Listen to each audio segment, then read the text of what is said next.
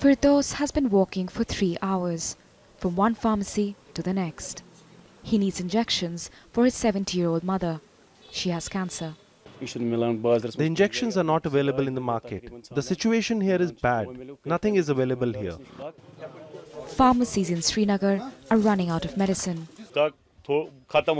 We don't have 50% of our stock. If the curfew continues, we'll run out of our medicines in 10 or 15 days.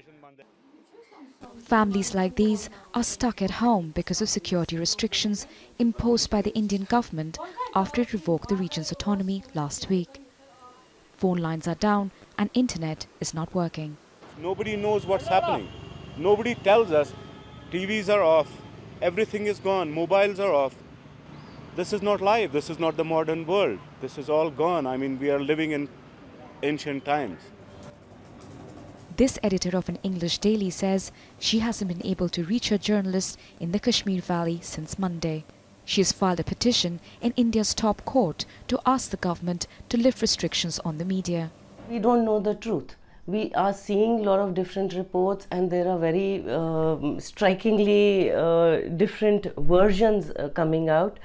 Which one is the authentic picture? It's very difficult to say with certainty.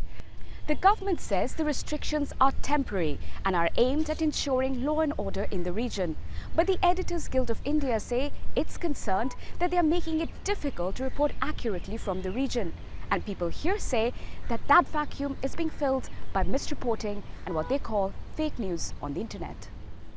Fact-checkers of the Quint, an Indian online news website, say they have found 13 instances of fake news flooding the internet in recent days. Since there is no communication, we don't know what's happening. So I think when you talk about propaganda, the thing is it becomes very easy for anybody actually on both the sides to just peddle whatever they want, be it fake news, be it the kind of news that they want people to believe in.